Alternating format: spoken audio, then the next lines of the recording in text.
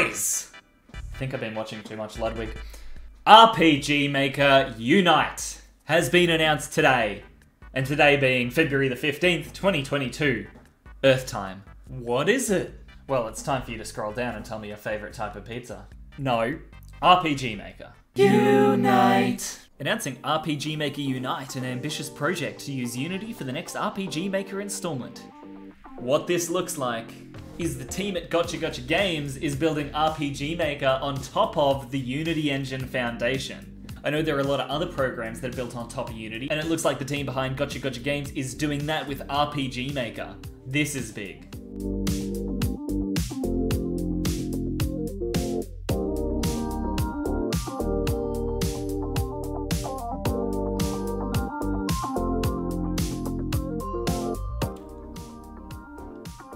Now I want to talk about the features, because there's 4 features. There's 3 features and 1 feature.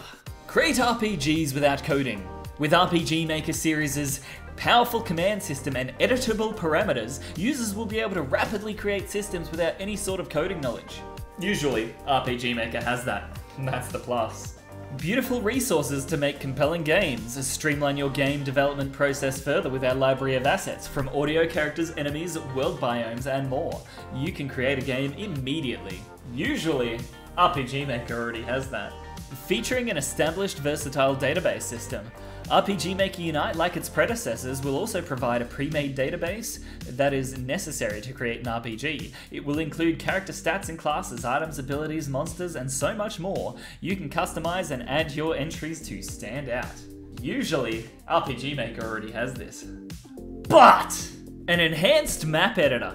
Want to improve your maps further than before? RPG Maker Unite will also feature support for pre-rendered backgrounds and object-oriented map structures. Elevate your game's presentation with our new tools. Ladies, gentlemen, and non-binary. Engine side, parallax mapping. Now, for those of you who watch my channel and know me, I am a simp for parallax mapping. I love that pre-rendered look. Don't like mapping on a tile grid? Parallax mapping. Want some custom lighting? Parallax mapping. Want to be an alpha Chad? Parallax mapping. What can I say? Parallax mapping is my shtick. And now people, I think Gotcha Games has given us a few leaks. No, not the shitty vegetable. Now for those of you who can read Japanese, translate that for me.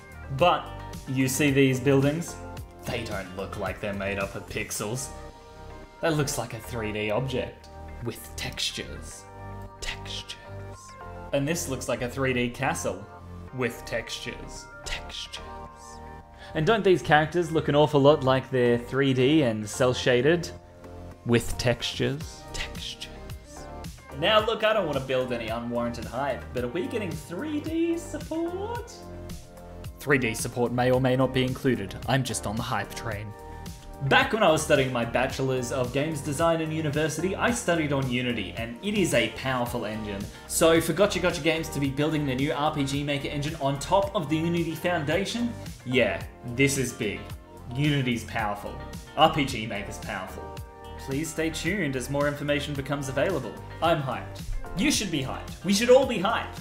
Let me know down in the comments what you hope that this version of RPG Maker will support. What features are you hoping that it has? And while you're down there, subscribe. Catch.